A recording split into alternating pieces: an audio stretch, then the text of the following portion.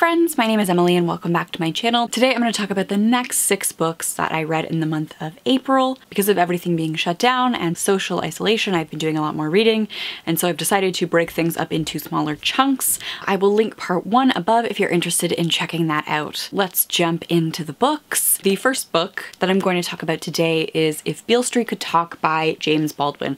So this is a book that has been on my TBR for a long time, and I started February 2019, I want to say. Do you ever do that thing where you pick up a book and you know it's a good book, but it's not the right time for it, and you know that if you read it, you won't like it? Like if you force yourself to read it, you won't like it. Somehow that happened, and it's just been sitting on my currently reading shelf. I decided it was finally time to go back to it this month. So this is a story that really explores injustice and racism in America. So Tish is a 19-year-old black girl who is deeply in love with Fonny. She and Fonny are about to take the next step in their life, get married, move in together, all that jazz, when Fonny is wrongly accused of raping a woman, and he is incarcerated for this. Tish is pregnant, and so she desperately wants him to get out of jail, and it's really exploring the social inequities in America and the deeply rooted racism. And in many ways, it is a super politically charged text that is still super relevant today. And it's also a really, quiet text. I found the relationship between Tish and Fonny really compelling. I really enjoyed the scene where Tish tells her family that she's pregnant, and they tell Fonny's family that she's pregnant, and just like the really strong and different personalities' reactions to this news. It was beautiful. It was beautifully written, and I feel like I'm really excited to see the filmic adaptation, which came out quite recently, opposed to the book. This came out in 1974, so the book is quite a bit older than the filmic adaptation. This came from my TBR, and I gave it 4 to 5 stars. The next book that I finished was also one of those books sitting on my TBR for a really long time, and that is the audiobook of Indian Horse by Richard Wagamese. This is a piece of Indigenous literature set in Canada.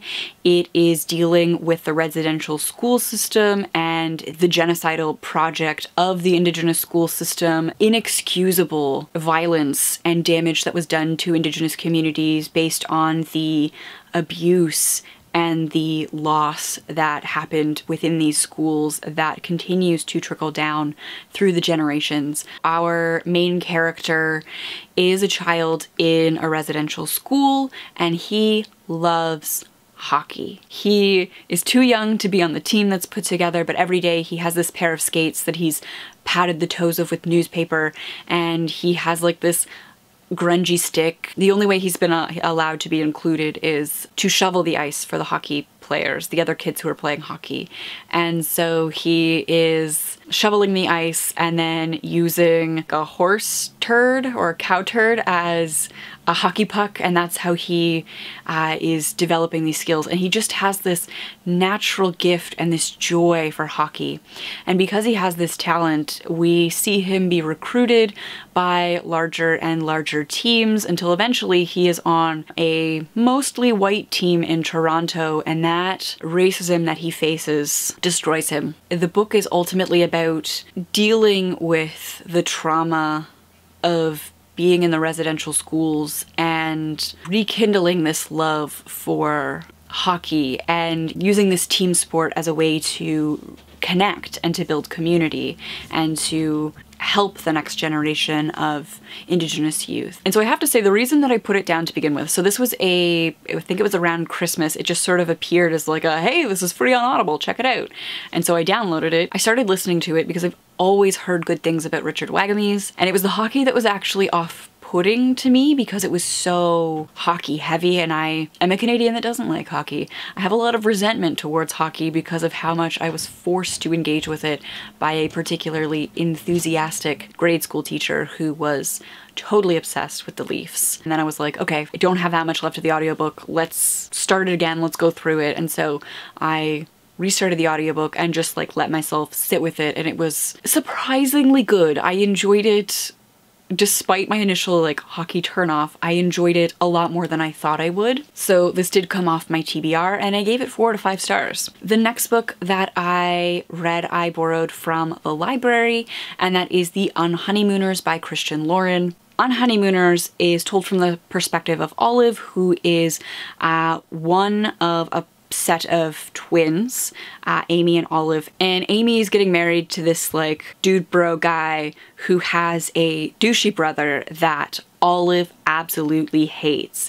They met and it didn't go well and they hate each other. Amy is a bargain hunter. Her wedding cost her like maybe $1,000 despite throwing this like giant big white Italian wedding. Everything goes wrong when every single person who attended the wedding ends up with food poisoning from the free seafood buffet, except for Olive, who has a deadly seafood allergy, and the groom's brother, who Olive hates, end up going on this honeymoon together. It's a non-transferable win. They take this honeymoon and they have to pretend to be a married couple even though they hate each other. And of course, because this is a romantic comedy, it's a joyful time. It was a delightful read. I devoured it.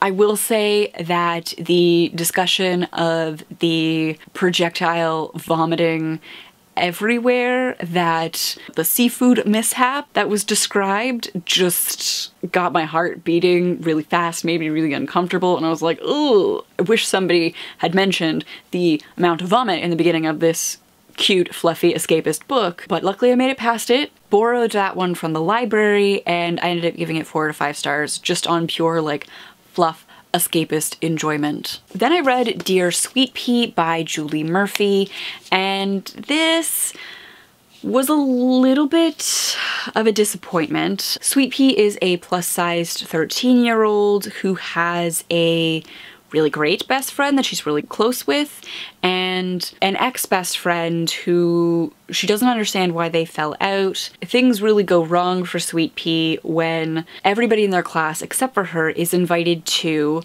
this birthday party, and Sweet Pea decides to crash the party anyways, and it is at a trampoline place, and she eats the pizza and pop like everyone else, but then just projectile vomits all over the trampoline and the birthday girl, and like things are not going well for her. Her parents are recently divorced because her father has come out as gay, so it's not something that her parents can reconcile. So she's struggling with that. She is answering the mail for the local advice columnist, Miss Flora May. She's supposed to be taking the mail and just forwarding it to Miss Flora May, but what she ends up doing is sneaking in some of her own advice, and that sort of backfires. There are a lot of like cute, funny, moving parts, and I could see this being adapted into a really cute kids, like Disney family-friendly movie.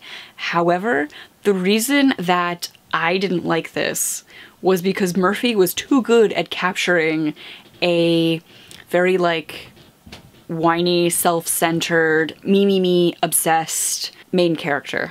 And I feel like a lot of us are like that when we're in middle school, when we're in grade school. Everything revolves around us. We want it to be our way. We don't have a lot of empathy. We're not good at making self-sacrifice or doing things because we know it's good for the other people. Like, Sweet Pea still wants her parents to get back together, even though that would mean that both of them would be unhappy and unfulfilled. She'd be forcing her gay father to never find like a satisfying, fully satisfying relationship, and same for her mother, right? And it's just too accurate to the types of stuff that like I can totally see myself doing at like 12, 13, grade 8, right? Like I can remember that type of drama that we had, and how like silly and selfish, the lack of empathy. The empathy hadn't developed yet, and it's almost too real in this to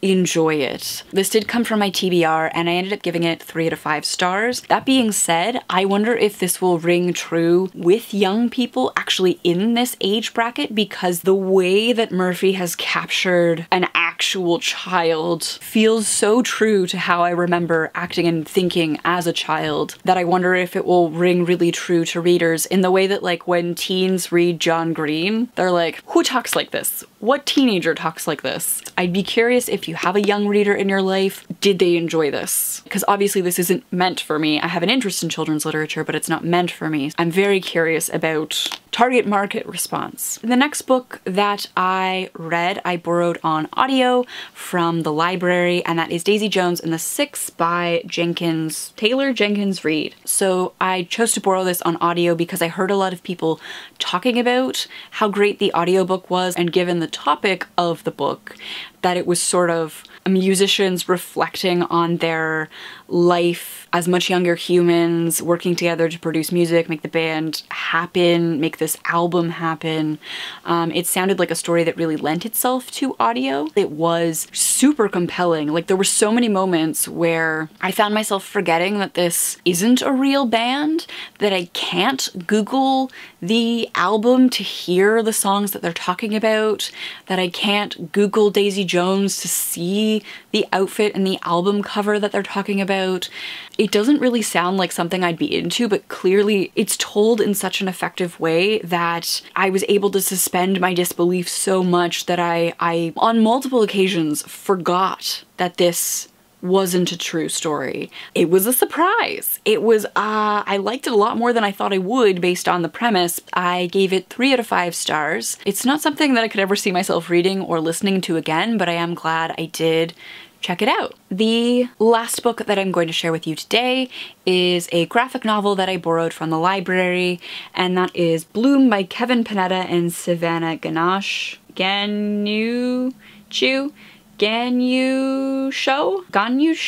I butchered it. You're welcome. So this was a really cute queer graphic novel about a boy whose family has this sort of struggling Greek bakery. The son is really being forced into the bakery by his father, but the son really wants to leave this small town, go to the big city and be a musician, and his work in the bakery sort of has him cut off from the rest of the band. Like, they're going to look at apartments so they can live together. He doesn't get to do that. And so the son is really looking to hire a replacement so that he can go pursue his dreams. And he ends up bringing in this just glorious human being who loves baking, went to school for it, is taking a year off from the schooling to get some practical experience. The two of them really connect and develop a friendship. I think it's about really seeing where your passions lie, what makes you happy, what brings you joy, and pursuing what brings you joy. I loved the entirely blue color palette of this graphic novel. I loved the illustration style. Again, I love really round illustrations, and even though this was sparse because of the color palette, I loved it. It very much reminds me of the all pink color palette of Laura Dean Keeps Breaking Up With Me that I read last month. So I ended up giving that 4 out of 5 stars, and I did borrow that from the library. So those are the next 6 books that I read in the month of April. Let me know your thoughts on these books in the comments down below. Have you read any of them? Before we go, we have to thank my patrons. Thank you, patrons, for making videos like this possible. I really appreciate the work that you are enabling me to do. If you are interested in becoming a patron and supporting the channel, links to the Patreon page are in the description box down below. I hope you are all staying safe and healthy, and until next time, happy reading, and I'll see you soon. Bye.